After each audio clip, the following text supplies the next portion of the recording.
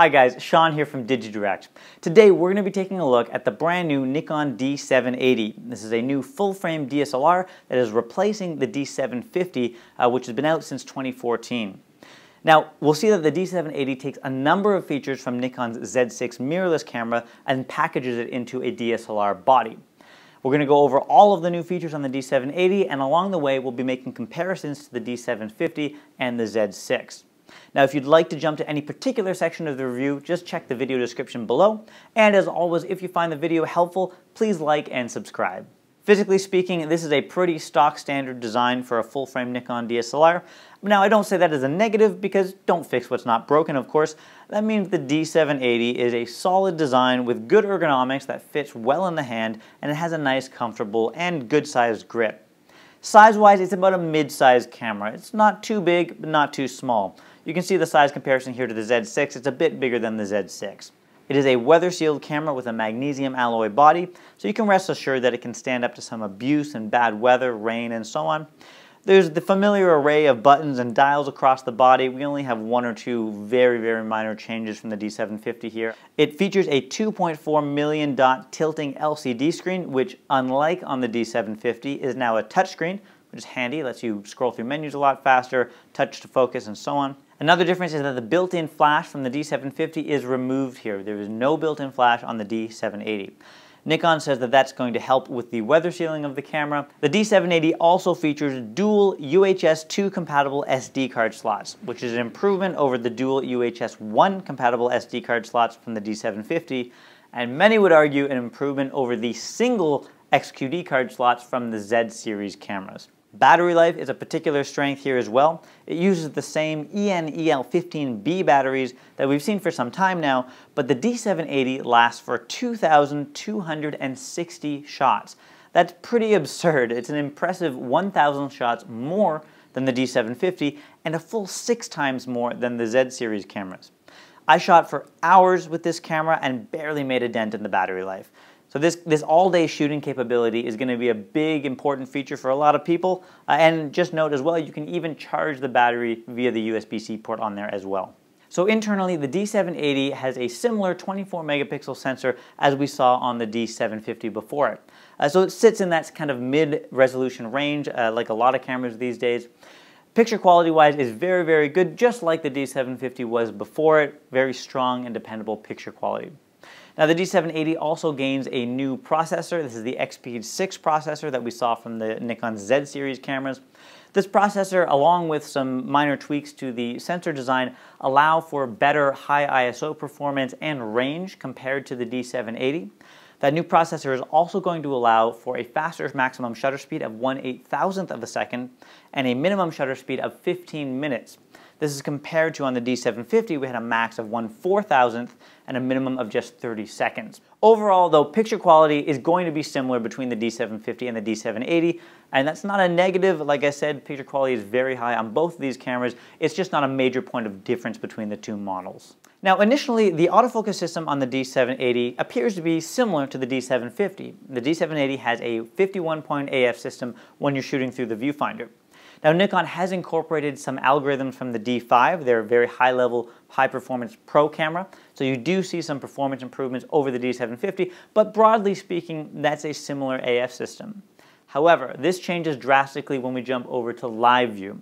When in live view, the D780 switches over to a 273-point phase detect autofocus system, which is taken directly from the Nikon Z6, their mirrorless camera.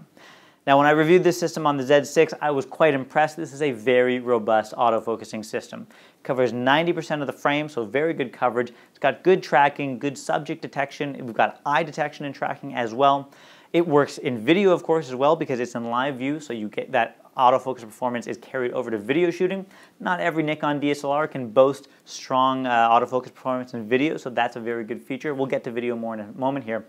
But all around, live view shooting offers this very robust autofocusing system taken from the Z6, which is a definite benefit. We also see some differences here on burst shooting. So when you're using the mechanical shutter, the D780 can shoot at up to 7 frames per second, which is just a smidge better than the D750, which was 6.5 frames per second.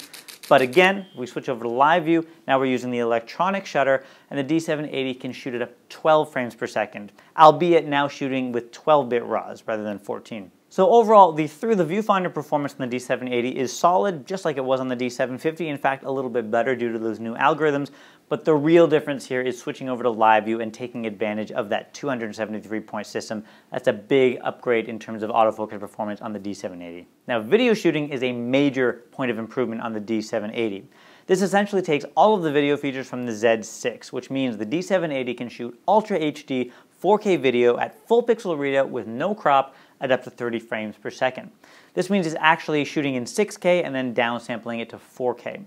You can also shoot at 1080p at up to 120 frames per second. And both these shooting modes are very high quality, very crisp. The 4K video is very sharp, it looks fantastic.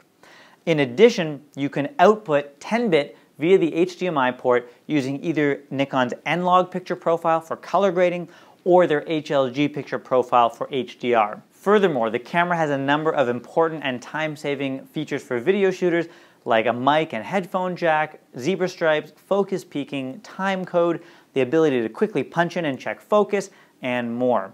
And as I already touched on, the autofocus performance in video is very, very strong due to that focusing system in live view, so you have very good performance in AF for video as well. Now, the only useful video feature that the D780 doesn't have would be in-body image stabilization, because it's not a mirrorless camera, it's a DSLR.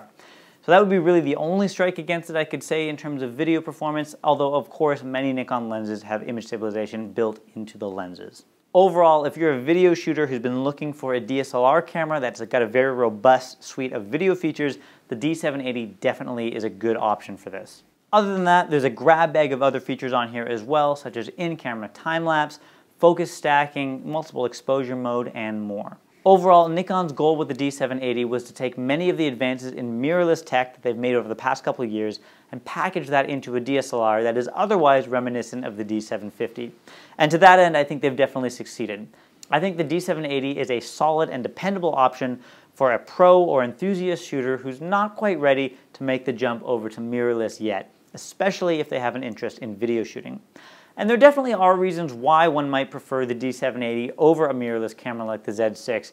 You may just prefer the general handling of a DSLR, you like optical viewfinders, the dual card slots on this camera, the massive battery life on the D780, or you just generally want to use Nikon's DSLR lenses without having to adapt them. I think we're going to see this develop into a popular camera and a worthy successor of the D750.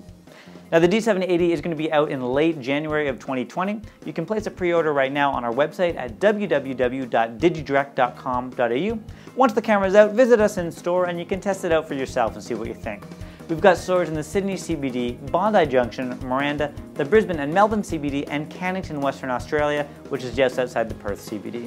Thanks, guys. Take care.